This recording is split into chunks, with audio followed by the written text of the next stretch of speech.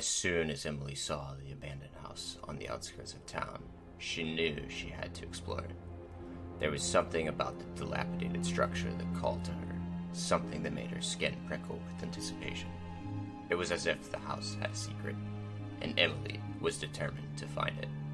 So one night, she snuck out of her bedroom window and made her way to the house.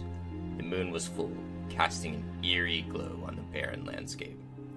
Emily's heart was pounding as she approached the house, feeling a mixture of excitement and fear. The front door creaked open easily, and Emily stepped inside. The air was thick with dust and the musty smell of neglect. Cobwebs hung from the ceiling, and the floorboards groaned under Emily's feet. She made her way through the dark, silent house, her flashlight guiding her way. As she wandered deeper into the house, Emily began to hear strange noises, whispers in the darkness, footsteps on the stairs, and something scratching the walls. She tried to ignore the sounds, telling herself that it was just her imagination. But fear inside her was growing stronger by the minute. Finally, Emily reached the top floor of the house. She pushed open a door and stepped into a room that seemed untouched by time. The walls were covered in peeling wallpaper, and an old four-poster bed stood in the center of the room. But what caught Emily's attention was a single piece of paper on the nightstand. She approached the paper and began to read.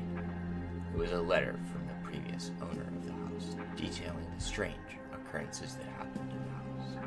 The owner had heard voices in the wall, seen shadows moving across the ceiling, and felt a presence lurking in every corner. Suddenly, Emily heard a rustling sound behind her. She turned to see a figure standing in the doorway. It was a woman dressed in a tattered white gown, her hair hanging limply over her face. Emily tried to scream, but her voice was caught in her throat. The woman slowly approached Emily, her hand outstretched. Emily backed away, her heart racing with terror. But the woman kept coming closer, her eyes fixed on Emily with a hungry look. And then, just as suddenly as she had appeared, the woman vanished into thin air. Emily was left alone standing in the empty room, shaking with fear. She quickly made her way out of the house, running as fast as she could back to her own home.